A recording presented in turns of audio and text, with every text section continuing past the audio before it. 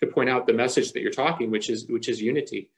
You know, unity is God's love as a unifying force is the one thing that can be counted on, no matter what the generation is, no matter what the politics are, no matter the country. And so I'm heartened to hear you say that. And it's not that I don't know it; I just need to hear it myself. You know, there's a beautiful verse from the Bhagavad Gita, and when I first heard this verse, I remember thinking, "That's it. This is what I'm looking for." Ah, beautiful. And that verse is Vidyavanaya Sampane Brahmani Gavihastini Suni Chaiva Swapakecha Pandita Samadarshana.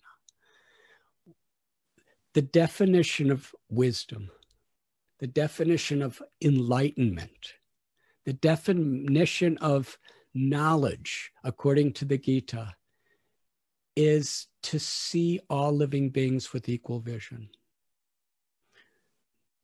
Whether one is white or black or red or brown or yellow, whether one is male or female, whether one is a Christian or a Jew or a Muslim or a Jain or a Sikh or a Baha'i or a Buddhist or a Hindu, whether one is from the East or the West, whatever nationality, whether one is from a wealthy social status or a simple social status, to see the equality of all beings. And the Gita even extends whether one's a human or a dog or a cat or an elephant or a cow, wherever there's life, there is the pursuit of happiness. You know, the bird in the tree, I was just looking at a bird today in a tree, and he's just looking for happiness, or she, I can't really distinguish, but that bird was looking for happiness, you know, looking for food, looking for protection, and everyone's looking for happiness. And it's the nature of the soul, Ananda Mayo Vyasha, to seek pleasure. And because originally, the nature of the soul is ananda. It's full of pleasure. And that pleasure is tasting the sweetness of God's love. Because things could give some amount of pleasure to the mind and to the physical senses, but things cannot give satisfaction to the heart.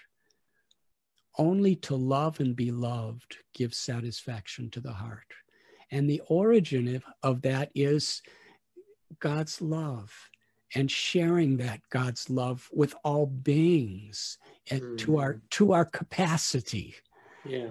And that's actually what is at the heart of all true spiritual paths. And that's just so much needed. And we see when we disconnect from ourself, Emerson said, there's so many chaotic situations in this world because human beings are disconnected from their own selves.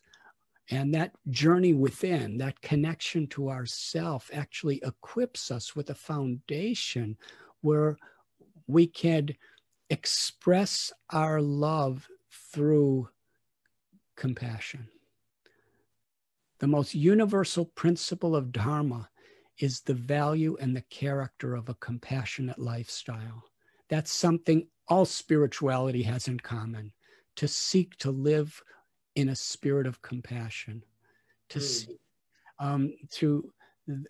in the Vedic literatures, there's a beautiful statement, Sarve Sukhano Bhavantu, that the whole purpose of Dharma or religion is to be in a mood where our prayer is, may all beings be happy.